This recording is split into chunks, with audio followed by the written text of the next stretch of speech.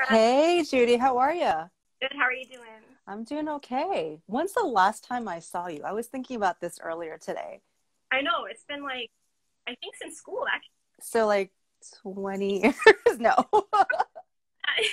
15 years? Oh my God, it's amazing just Right? how time flies. Craziness, craziness. So, you're in what, New York? Ooh, In Canada. you're in Canada. Okay, we're in Canada. I'm in Vancouver. In Vancouver. Oh, so you're West Coast then. I am on the West Coast. Okay. I kept thinking you're on the East Coast, so I kept telling you 8:30 Eastern, then And 5:30 Pacific. right time to want to do that. Yeah, yeah. Um, so I ask all of my guests, Judy, so how did you get started with the violin? Were you like one of those, I know you were one of those amazing kids, but how did you actually start? Was this something that your mom pushed you into or something that you were interested in? So what's your origin story? I've always wondered. Yeah, I mean, I really.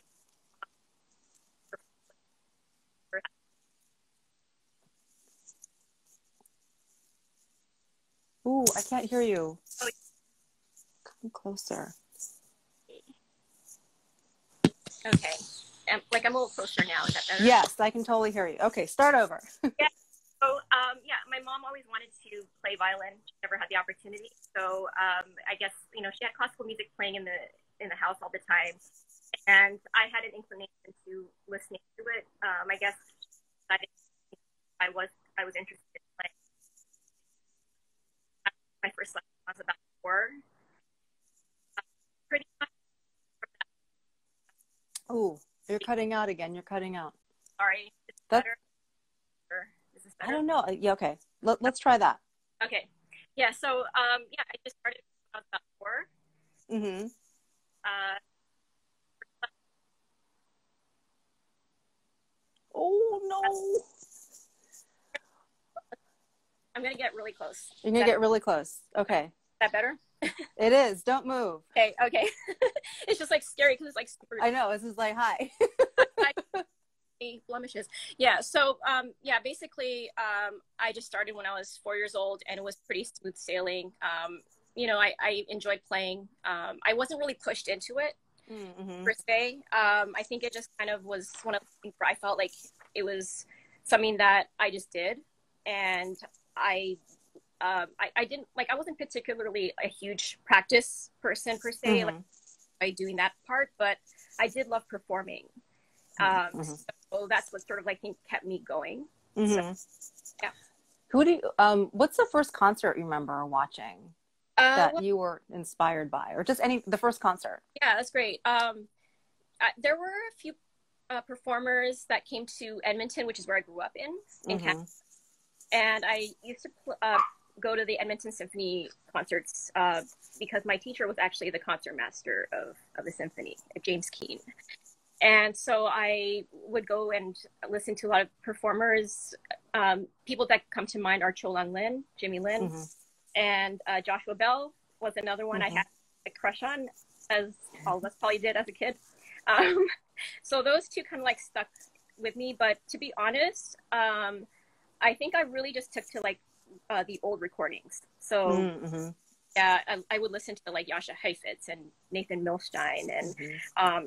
Schering and Elman, and yeah, Mm-hmm. those were really what were distinct to me, because I think I just recognized, like, not taking away from the modern day performers at all. It's just a personal taste that I just loved hearing. I think just like the different style and distinctive styles that they had, and it was just, and I love that era. I think just like the old, Mm-hmm. yeah. So I feel like that the old school kind of playing had a different sense of time. Like it wasn't as rigid in a way, and there's just a way of expression that's completely different. So was that sort of what was attractive to you in terms of like that style of playing? yes, I mean, I think I really loved the rubatos taken and like the freedom, and even to this day, I feel just so inclined to, like, when I'm watching like the old movies of that era as well. Mm-hmm. Like I really listen to like the soundtracks, and I'm like, you know what?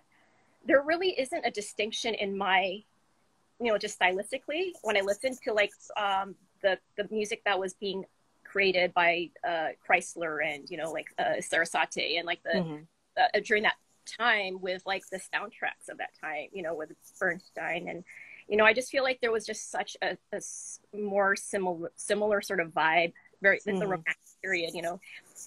And when I listen to that too, I'm just like, you know, there's just so much nuance and like just like freedom and just like a sort of sense of personal kind of like I can really like distinguish, like, you know, when you listen to them, you're like, oh yeah, like that's so and so, and you know, it just like, and I think it's just such a, you know, again, it's personal taste, but I just always found that to be very inspiring. And I think that I just took to like just having that sort of appreciation of like, you know, not necessarily feeling like I have to like be listening to like just like looking at the music and just like listening to what I hear and copying, you know, like I'm not imitating, but I'm just like, okay, I'm going to come up with what I feel in the moment with it, and just kind of like to that sort of personal inspiration. I like that, personal inspiration. So, and then when did you start Curtis? You were super young. I was 11 when I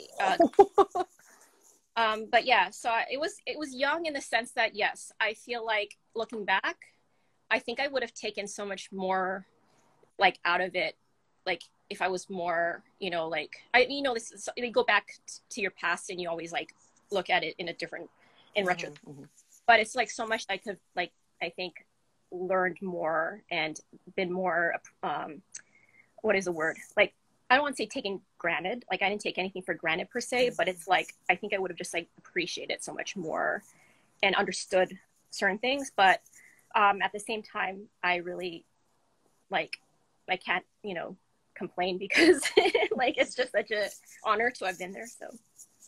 So what's your, like, I can't imagine going into conservatory at 11. So I mean, all these students who are, you know, in large part much older than you are. So were you intimidated? Was it a scary experience, or did you feel like this was the logical next step into what you were doing? I didn't feel intimidated per se. I felt like, to be honest, like I had like such support around me. Like I feel like just as far as even the students, like, you know, colleagues, I didn't feel like I was like left out per se. You know, like I had friends, and like I was considered people like my older brother or older sister. And yeah, I felt quite comfortable as far as that goes.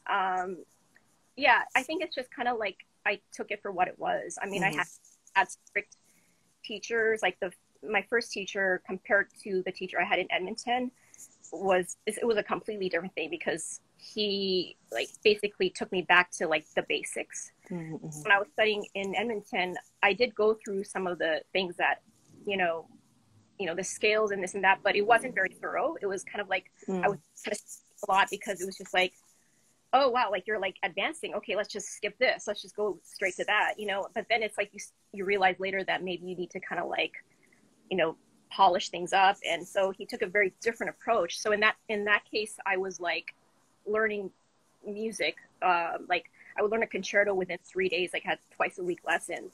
And I would learn like a full concerto memorized in 3 days. And I was sort of like able to do it actually.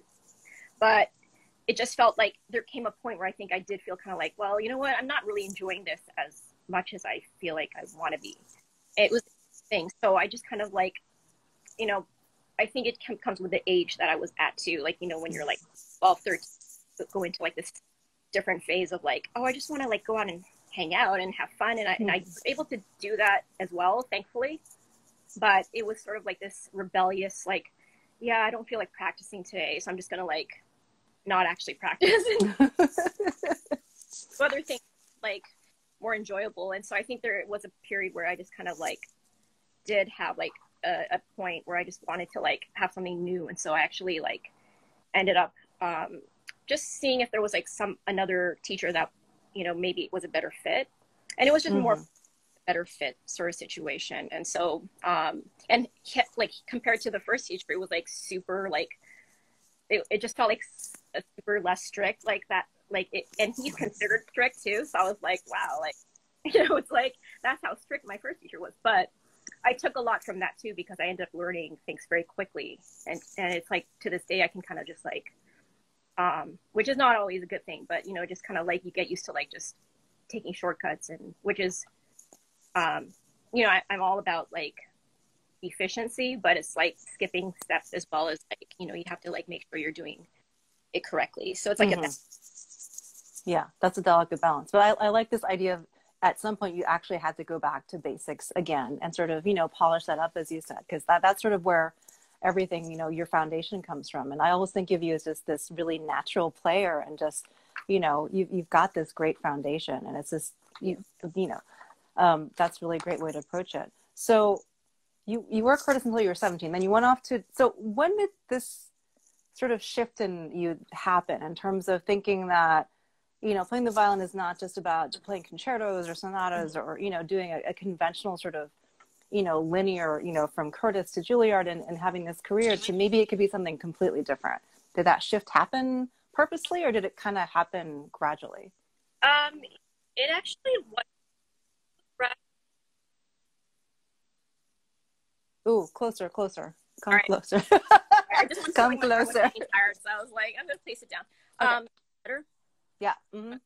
So yeah, I just wanted to sort of like, I gradually found like things that I would do to, you know, collaborate with artists, and play music that I, you know, just outside of the classical genre. And, you know, but I think that a lot of it started from actually when I was pretty young. I grew up kind of, again, like I said, I didn't really warm up with scales per se and things like that. So I would like listen to a piece, like, you know, just even like a classical piece that I never played, and I would just play it by ear. And I would always be like like when I practiced, it was always like performing, like, because that's what I enjoyed. So I would like, I didn't practice. I started practicing like on my own since I was pretty young, like 7 or 8. And so I would just kind of like go to the bathroom or something, just with the acoustics, and kind of pretend like I'm playing. And so all that to say that, yeah, I think I started just like improvising and making up melodies as a kid, as a warm up. That was sort of like the way I just started.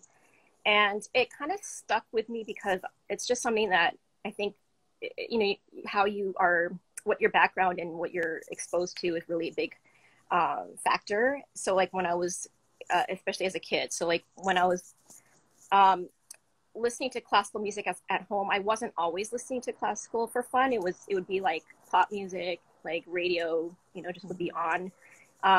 So I would just like have that as well, like just the influence of that. So I think that once I was at Curtis, I definitely felt like maybe in the latter years, like when I was about 16, I went to Ravinia. I remember Ravinia Festival, Scenes Institute, and I was about 16, I think, and I remember like just fooling around in the practice room with like a friend, like a pianist, and we would just start playing like random like pop songs just for fun. And it became this thing of like klezmer and like all this, and then it's like we started this thing like kind of just randomly, like I was playing it, and then like someone else came and like listened to us, and then they started like joining in, and I was like, yes. And this whole party like kind of like happening in this practice room in Staines Institute. And then it ended up being like a concert at the end of the summer. So it was like this extra sort of like concert, just to like do random like fun, like, yeah, improvisation and things like that. And so I just feel like it was one of those things that happened because of just the passion that I had for being outside. I guess it was just being me, you know, because like when you're in the classical world, as you play relate, you sometimes do feel like your identity is always just attached to being a you know, violinist, conductor, a classical musician, whatever, right? And so it's like, I think I've always struggled with this feeling of like, I don't want to just be the violinist. Like everyone's like, oh, that's the violinist, and it's like, oh, she's the violinist, and like, no, I'm actually, like, I got used to it, so I'd be like I'd nod, but then inside I would never feel quite like 100% like happy about it. I'd be like, that's not the only thing I am. And so I think it was just this like sort of yearning to like make me like connect with like my full identity. And so it really stems from that, like just like feeling like, okay, like there's so much more to like what my interests and my passions and what I want to express. And so that really started to like bloom as soon as I went to New York, because obviously that's the place where, you know, it's all available. You go to, like, I went, like my first year, I went to like, just like random clubs downtown and just got in and played, and literally just was like, hey, like, you don't know me, I don't know you, but if you need a violinist, do you want me to like just jump? And they were like, yeah, sure. And like, I literally just jumped on stage and played with them. And then I just started slowly making connections with people there in a community, building a community with just indie artists. And like, and that kind of led to like, I think just meeting more people and kind of just getting more opportunities. And so it like, I didn't expect, I wasn't looking for like a career change per se, or like anything that, it was just more for like a passion that I had to like express. And so it's just a natural transition in my sort of perspective. So, yeah. That sounds like really organic. If you grew up listening to, you know, these other genres of music, and what kind of pop did you listen to as a kid? I mean, you know, like the 90s and the 80s, you know, it's like all of the stuff that was probably on the radio. And also my cousins that I grew up with, a bit older than me. So it would be like stuff they listened to, and they would watch music videos, and I'd be sitting there watching with them and hanging out. And so it was just like, I actually end up like listening more to like non-classical for leisure.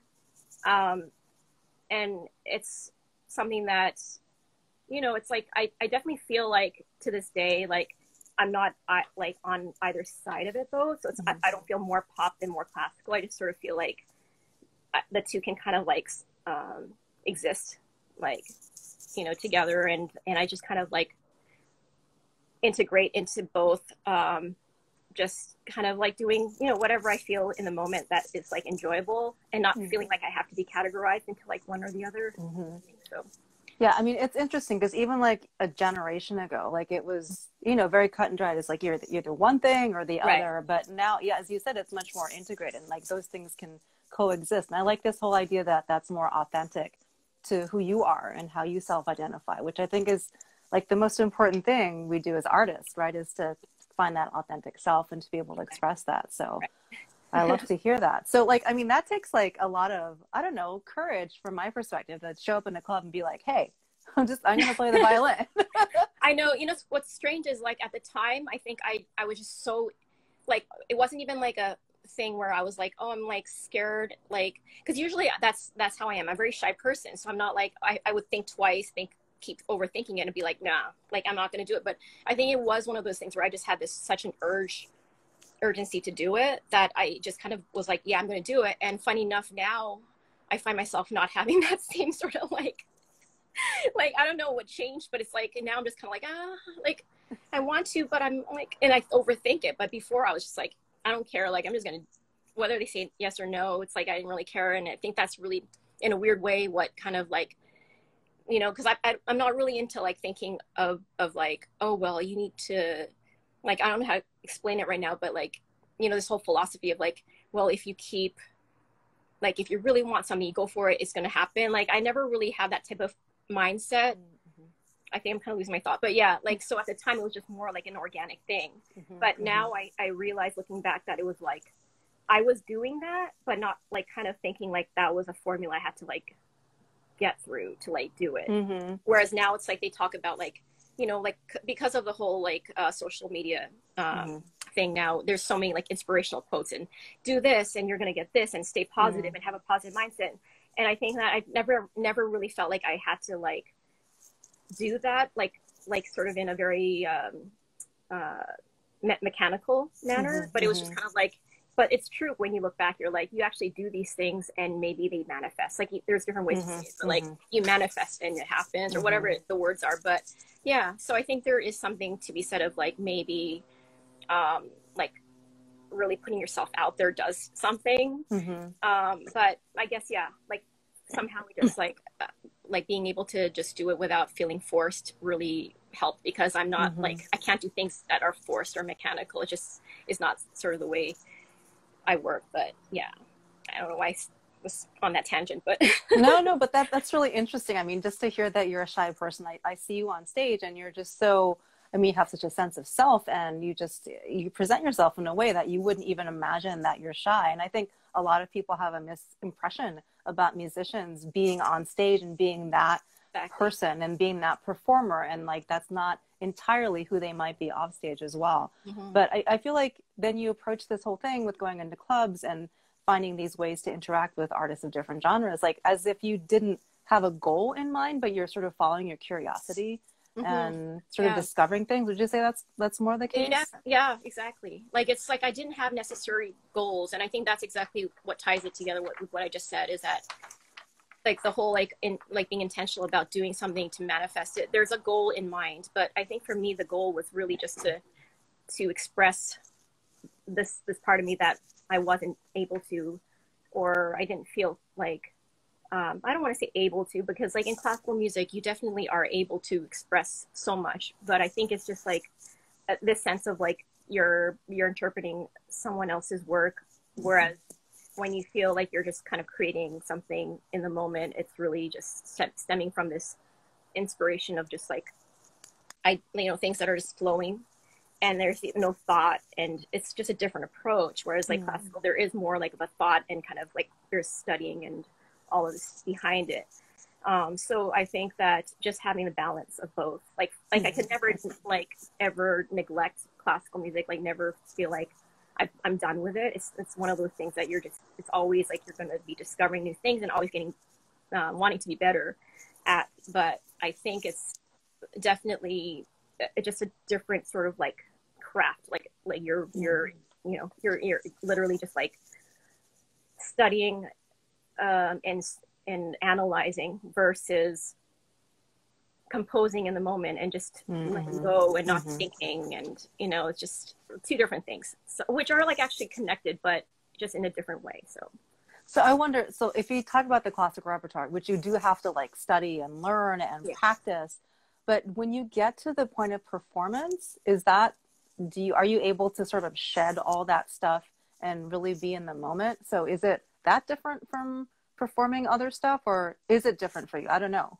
It's actually, that's a good question, because you study and you do all of that stuff in the practice room, but once you're on stage, you really do have to kind of like stop the brain, and then you just kind of have to give it up, and be in the moment. And that's what the thing I love about performing is, because when I'm practicing, maybe it is where it's like, for whatever reason, I'm just like in a different mindset. It's like I do, not to say like I totally like anti like hate it or whatever, but it's like it's very different because you're not playing for like there's not an audience, or you're not feeling like this the vibe that the concert gives.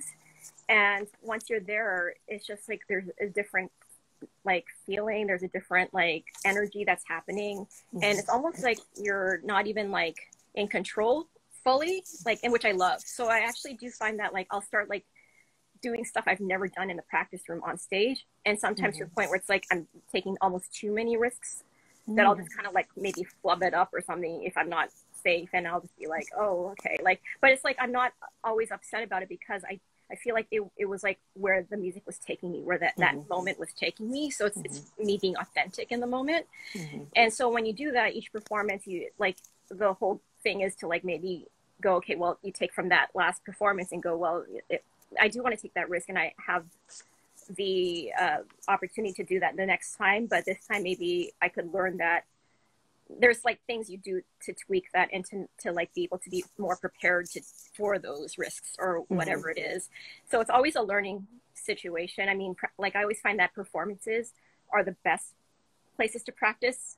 Like I always think like if every single person was in this world was given an opportunity to perform like all the time, like in an ideal world, we would all be so much better players. I really believe that, because it just seems like that is like the place where everything is so much more heightened, and like everything is so like under a microscope. Like I hear things better when I'm there. It's like, and you're just in this, like, it's whatever it is, like the science behind it or whatever you want to call it. It's like you're just in this type of environment where everything is very like just yeah, like I don't know how to explain it right now, but yeah, you know what I mean? No, I do know what you mean, because I think you get, in that moment of performance, everything, as you said, is heightened. So for me, I get so much more focused, right? Because I see it like right in front of me, and like you have to sort of make it work. And for me, kind of time slows down, or time ceases to exist in a way, because you're sort of in a flow zone.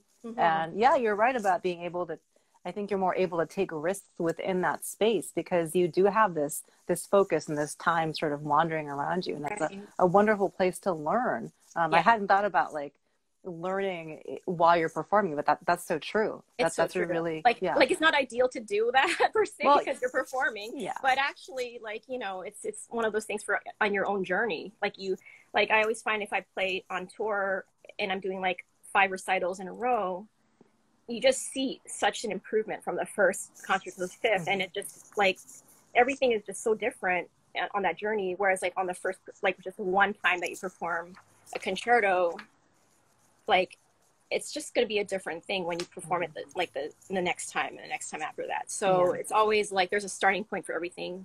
But yeah, I always think that, and I just love like just like being able to, I think like, when you're like connecting with like some like other energies, that's what brings out things that you're like you don't discover when you're just like in your own space. Like you're just like, there's like inspiration like flowing from like all sources around you. So like when I'm playing with an orchestra, it's like I'm gonna like be so infected by the people around me. Like it's just gonna happen. Like I could either try to shut it out and try to be neutral, but it doesn't mean that I'm not being affected. And it's like with a pianist or with anyone that you're performing with, there's always going to be a sense of like energy exchange and inspiration, and so it's just like, and you experience different things with different performers all the time. Like chamber music, it's always going to be a different experience with even the same people playing it over, but it's like different people just bring out different things. So I think that's just such a great thing too, and so it's not really just like your own abilities and ideas coming out. It's like we're sharing this whole like thing. It's a more collaborative thing. And as you say, sort of sharing energy with other performers, I think is part of what's exciting for us as musicians to be on stage, because you're sort of discovering stuff as it happens on stage, not just with what you're doing, but with what other people are doing as well. So that's an exciting thing. It is.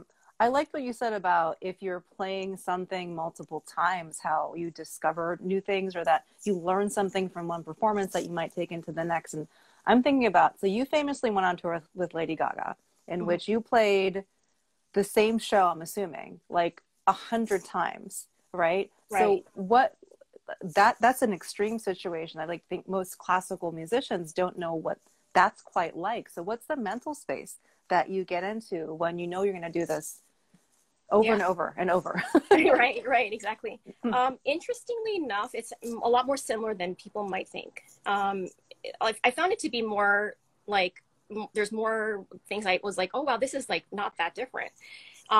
Chamber music, playing in a band, and we rehearse, and it's like the same approach. You have to listen to each other, you have to like react, play together, and just make sure you're like same articulations if you need to be, and all these things. And it's in terms of like just playing the show, what is interesting is it depends, I think, on the artist as well. But I find that just knowing who, like Lady Gaga, like what her sort of like approach as a person, as an artist in general, she evolves over time, like so much, like just from when she started. So just knowing that her show evolved, she didn't really stick to like one sort of thing herself. And so she really just also brought something different, and the show evolved over time. Like the first show from like the last, again, very different. I think like our first show, we didn't even have a full run through until this on stage. Yeah. Wow. So it's kind of like, you're kind of thrown into something, and it's scary, but it's like exciting. And you have to just trust, just like with anything, you have to trust each other. You have to like just make sure you're really, and we had really good guidance from like music director. And so I think it's just really the same idea, you know, playing the show again, you have to keep it fresh somehow, of course. You have to like find things in your mind and just like, but it's always like, again, the audience brings so much energy. So that already like livens it up. Like the moment you're just like on stage, you hear the crowd. Like you might have just been like, I'm tired today. Like, you know, I've been traveling, whatever it is. But that moment you're just like, you're on, and it's like that also brings that as well. So I think it's the whole performance aspect that I love again with that. Yeah. So I think it's just a lot of things that are very related, and yeah, I just found it to be very interesting to kind of see that. Yeah. So when you perform, whether it's with Lady Gaga or chamber music or in front of an orchestra, are you super aware of the audience as part of the performance, or do you sort of try to not think about that? Or right. like, what's your relationship to the people in front of you? Yeah. I think generally there is a relationship happening. There's a connection, because when I was younger, I was super nervous for concerts, and I would perform and just feel like I was playing for one person. That's what I did as a kid. So I'd kind of like look at someone or know that there was that particular person out there. And I would literally just be like, I'm playing for that one person right now. And I'm going to play the best performance I can for that one person. They don't know who it is, but so that feeling like as a kid, now there's definitely like an exchange happening. I'm not thinking too much about the audience when I'm performing, because, you know, like the music, you just really want to focus on, you know, just like being like fully like engaged with like, you know, what you're doing. But I think it also depends on, there's many factors. Like if I'm doing like a rock show or like improv, something like that, I'm definitely more aware of like my surrounding, because I kind of like to see even reactions, and you know. But I think it's like when I'm doing like a concerto or something, I really just like, I'm focused like on like the orchestra, myself, conductor, and you know, like, so I think it just really depends. Yeah. So like this is making me curious. So what's like the strangest or most challenging or most chaotic performance situation you found yourself in, and then how did you sort of gather yourself to get over that? Yeah, that's a good question. Okay, so I did a concert, I think, in Montreal, and it was about the time when I first went to New York to study at Juilliard. And I remember that year was like, I was just in New York. I was like, I'm in the city. I want to just like, I was in a different mindset. Like, you know, again, that was the first time I was also trying to like play with bands and do other things. So I think I was just so like immersed in my mind with that I think I kind of like, and that was the time when I was starting to actually like do more performances again too. So I started actually like traveling a bit, and I didn't like that I was having to travel. Like I didn't want to leave New York. So I was like, oh, like I have to actually go and do these concerts, which I mean, I did it, and I was like, I would enjoy it, but I don't think I was like 100% there, to be honest. And looking back, that's when you're like, oh, like that's where you start to see how, when you're detached from a bit and perspective, like you see where like how your journey has led you to where you are, and where like you, like the focus wasn't there, so the focus was somewhere else, and that's probably why it led me to like a different like direction type of thing. Oh, anyway, that's a side note. But I would just kind of like think at that time I did a concert, and literally I think I was just like learning pieces and playing them. Like I would learn it like the day before, like not God, like not the day before, but you know what I mean, like till the day before. So it'd be like a week before, and I would be like, okay, I'm totally just gonna try it, and hopefully this works out. I know it's bad. It's so that's like the thing that where I feel like I look back, like I didn't think about it too much. Maybe I was blocking it out because I was like, I don't want to think about that, you know. But I was like literally just like, oh my gosh, that's like terrible, you know. It's like not very professional, but I did that for this one particular concert specifically. I didn't really do that every time, but it was like this one. And I think I was like literally on stage kind of like freaking out inside. Like I was like, what's coming up next? I have to like remember exactly, focus, don't like lose my thoughts in this one piece. And I think that's where I was able to get through it, but I just felt like so terrible and guilty. And like, you know, you just feel like that's not the way it should be. Like people like, you know, they wanted to come to this concert and I have to give them the best and I didn't. And it was just like where I was in my life and it's no excuse. But it's just like now looking back, I'm like, oh, that's what the situation was. Yeah. So that's one concert that really stuck with me was like, and it was kind of a turning point too, because it's like after that point, I think I just never really felt 100% focused on the music on stage. It would be like other things would come into my mind. I'd be distracted. I would be like self-conscious about like a lot of things other than the music, you know, and like it's your identity, like, you know, as a woman too. You're like, oh, I don't like how I'm looking right now, whatever it is, like shouts and stuff like that. And it comes into place. And now I'm looking back and going like, there's so many things that just you realize in your life that kind of like, you know, it's like, and so I don't know, it's a learning, that's all I can do. It's a learning experience and you look back, but it's interesting. Yeah, definitely.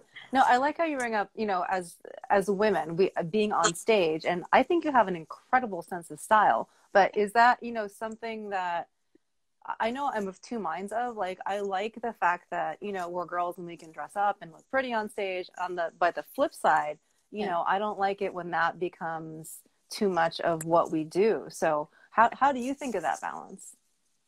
I think that if it's something that's authentically you, like, because I've always I've always liked fashion. Like when I was in New York, I think I didn't like, in my mind, I wasn't like, oh, I'm trying to like be fashionable per se, but I think I realized that I stood out maybe at school because like literally people like that I went to school with afterwards, they'd be like, I just remember you were always like has this distinct style. And I didn't really think of it that way. I wasn't like, oh, I'm really trying to, or like I wasn't like aware of it maybe. I just was always, having said that, for me, being an artist fashion is art, you know, it's like how you visual, like that's definitely something that I feel, especially I think when you're not someone who is very like extroverted in general. That's sort of one of the ways I express myself is through fashion. And so I think that I can only speak for myself, because I don't like to, you know, tell people what I think how they should be able to express themselves in whatever manner, even if it's something that they're not into. Like if someone says, well, I'm not into that, like I don't agree with how you're like, you try to like flaunt yourself or whatever, because we all get these comments. Like I got comments of like, you know, like it seems like you're just trying to like, you know, show your body or whatever. And really honest, and this is something that I don't like to just try to like have to prove myself or whatnot, but it's like I always say like it actually frustrates me because a lot of times it's actually that I just physically feel hot, like I get hot, sweating and stuff. So for me, like that was a big factor too, was like I would literally sometimes just feel uncomfortable, so I would like not wear clothes for that reason, just like, but then people can misinterpret that and think, oh, she's just trying to like show skin, but really it's like, no, I'm actually just like physically feeling like, you know, like I would like to be like, I actually admire people when I see them like wearing a hoodie and like leggings and like 30 like, you know, like I saw it the other time I say it, I literally was like with my mom and I was like, and right now I just wish I could dress like her. Like I'm just so fascinated. I just want to ask her if she's feeling hot or like, you know, because I was like, I'm here like, you know, almost sweating and like the heat, and it's like, all that to say, yeah, like it's one of those things where like you can be construed for like things, and we all get that as women too, you know, like we might have our reasons of like having a certain style or like trying to like pose a certain way or like have a certain type of image, but a lot of it can just be like it stems from so many different things in our life, what led to us at that point. And so it's like I'm not here to like make any sort of like yeah, so I think it's just like if you do you and you like are yourself, like that's all you can do. Like yeah, no, I like the sense that it is fashion's a huge form of self-expression, and you know, also considering that what you feel comfortable in, you know, in terms of movement or just personal comfort. Or I don't, for me, I wear super, super high heels and I get comments on them all the time, but I wear them because I feel powerful in them. So it's for me, you know, it's not for everybody else, you know, and if everyone else likes them, that's fine. But Yeah. yeah. Yeah. Like, it's for you. Like, I always say that it's for me. Like you might think that it's like for so and so, but it's like, I actually, yeah, like at the end of the day, if you just feel like comfortable with yourself, and like if that's something that, like, you know, it just like gives you a little bit of like happiness or whatever, like, why not, you know? Yeah, no, it's important. So you recorded an album, and I love this because you produced, you sang, you played, you did everything. So this is like, that's taking all of this, you know, classical and pop and coexisting to like another level as far as I'm concerned. So how were you inspired to do that? And it was really impressive to me. I was like, holy shit, this is amazing. That's so nice.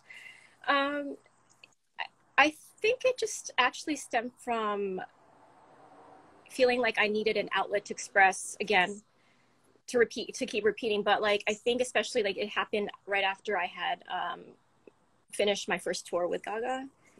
I think I was kind of like, you know what, I love being in her band and I loved just the whole experience, but I actually was like, I want to be doing what she's doing right now. Like, I would literally, like, if I were to be honest, I'd be like, that's like the freedom to really express, because when you're in a band, you obviously are supporting and you're playing, and for a tour, actually, particularly in her tour, she actually did give a lot of freedom to the band. So there were like solo moments and things like that. So that's what also like made it so cool, was like I was like I did like a little like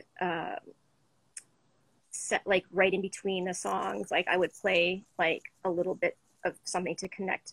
Like, right now I can't think of the word, but like, and it would just be like improvised. So things like that was something that I was like, you know, like this is really cool, like that we're, you know, given that sort of like creativity as well. But I think it was just like being in this situation of like, I just have so much that I want to like let out at this point, and I'm going to do it as like a, just like, again, for me. And it was something that I felt like it wasn't like I was trying to do like a solo thing to become this indie artist. It was like expression. And then I think it kind of like, through that process, led me to discover that I wanted to just keep going and, and progressing with that. And yeah. So I think the feeling for me of that album is like, you weren't trying to make a point about something, but it just seemed to be, as you said, sort of a natural expression and extension of your experience and who you are. And to me, that's like what I love to hear in an artist, is that it's sort of, you know, music exists for the purpose of music existing rather than it needs to do something or be something. And I really love that. And so I love that album a lot. That too. That's cool. Thank you. Yeah. So a couple of final questions. So the 6 months of pandemicness, I mean, has this changed what you do and how maybe you think about what the place of a musician in the world is and what live music means, and, you know, all those big questions that we have? You can answer any of those.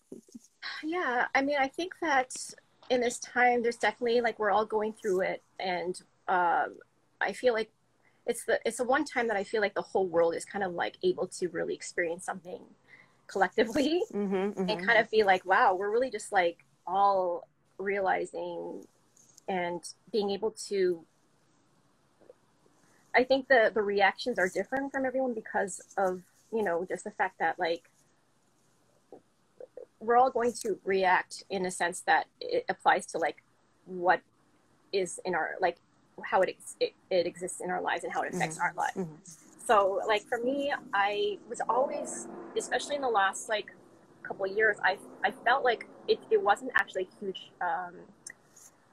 like shock, weirdly enough, because I like kind of like being sort of like on my own a bit and kind of like hibernating from the world in a sense. Like, yeah, I just felt like in a way, like it just shifted my thinking of like being like super just grateful of the fact that like, I don't know, like just that I was able to still be here and not be really worried about, I don't know, like it's really hard to explain because I didn't really like try to make it a sort of like time for me to reflect on it, like trying to um, understand it, you know, like I'm not trying to understand it. I'm just trying to take it for what it is and accept it and be grateful because like there's so much suffering out there that like for me, it's not like if I had to remind myself that, yeah, things can be hard, but like there like literally are people that are like suffering and have it so much harder. So